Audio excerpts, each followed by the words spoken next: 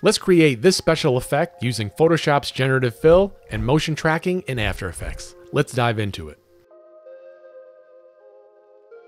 So we all know by now Photoshop's generative fill is truly incredible, and there's more about its capabilities that we learn each day. Not only could you use this tool to enhance and change your environments, I used it to create this steampunk visual effect on this actor's face. I'll show you how.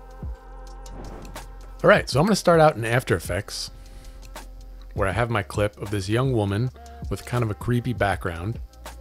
And I'm just gonna go to the first frame. I'm gonna go to Composition, Save Frame As, File. I'm gonna click Render. And now I have this open in Photoshop. I'm gonna unlock my layer here and I'm gonna click on Select and Mask. And I'm just gonna select half of her face right here using this selection tool. And I'm gonna hit OK.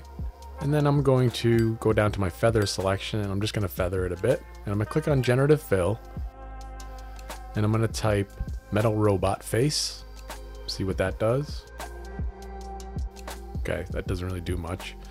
But I guess today's robots kind of look like humans, so I have to change it up a little bit. I'm gonna type in Steampunk Partial Face. Okay, looks kind of cool. All right, we're definitely going in the right direction. Okay, I'm gonna try another prompt here. And I'm gonna type in Steampunk Face. Okay, I like that a lot. All right, I might just tweak it a little bit. That one's pretty nice too. It's a little bit more subtle. Yeah, I'm gonna go with the first one here. I'm just gonna tweak it a little bit. So I'm gonna hide that bottom layer. All right, I'm gonna take my elliptical marquee tool and I'm just gonna select around her eye. I'm gonna click Generative Fill and I'm gonna type in Metal Gear Steampunk. And this is because I don't wanna worry about the eye movement here. Okay, there's a couple good options here. Ooh, I like that one a lot. Okay, so we'll go with that. And now I'm gonna tweak my color a little bit. So I'm gonna go to curves and I'm just gonna adjust my curves to try to match the shadows and highlights of her face. Okay, let me just tweak the brightness and contrast overall. Okay, so then once I'm in a good spot, I'm gonna save this, and then I'm gonna bring this PSD back into After Effects. All right, so I'm gonna import my PSD into After Effects. I'm gonna make sure the import kind is on Composition, and I'm gonna click OK. Then I'm gonna drag this onto my comp, on top of the video layer.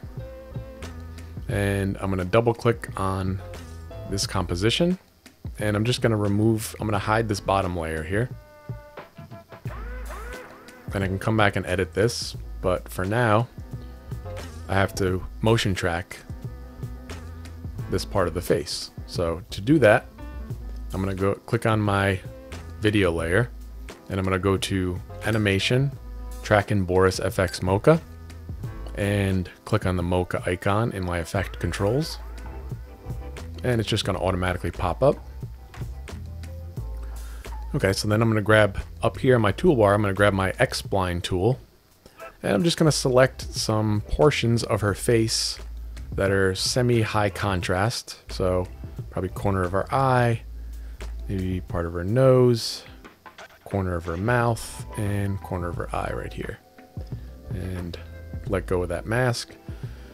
And then down here in my Essentials panel, I'm going to click on Show Surface. And I'm just going to click on Align Surface from here, so it maintains the proportions of the clip. I'm going to click on my Track Forward button. Okay, let me fast forward this for you guys. All right, that track looks pretty good. When that's all set, I'm going to click on my Save button, and I'm going to close out of Mocha AE. And going back into After Effects, I'm going to drop down my tracking data in my effect controls, and I'm going to click on Create Track Data. And I'm just going to click OK.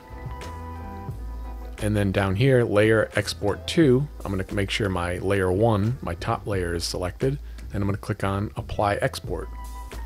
So now, once it does that, I hit play, and my special effect robot part is moving perfectly with her face movement.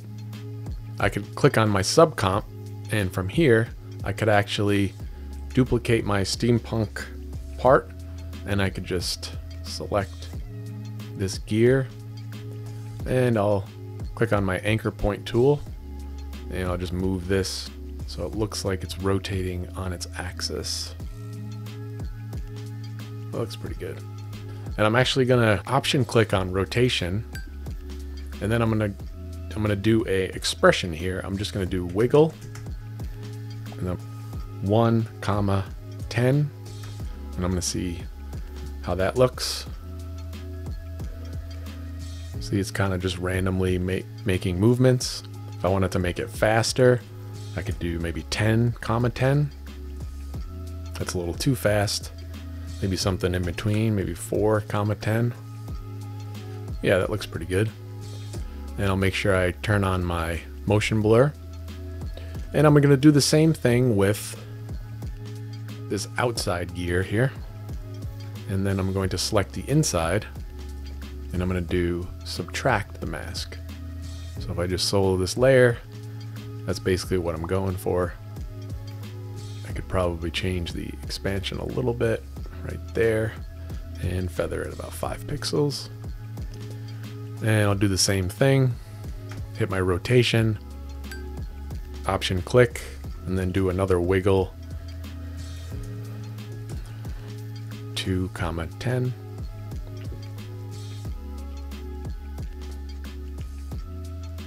Okay, that looks pretty cool. And I'm gonna make sure I turn on my motion blur here.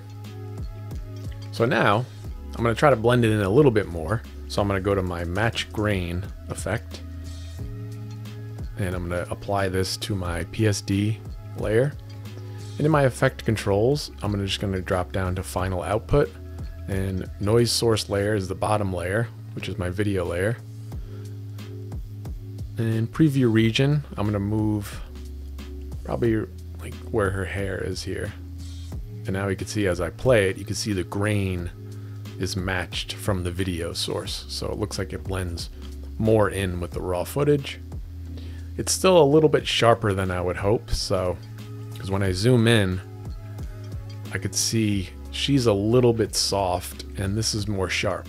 So I'm just gonna go to camera lens blur, and I'm gonna bring this onto that layer.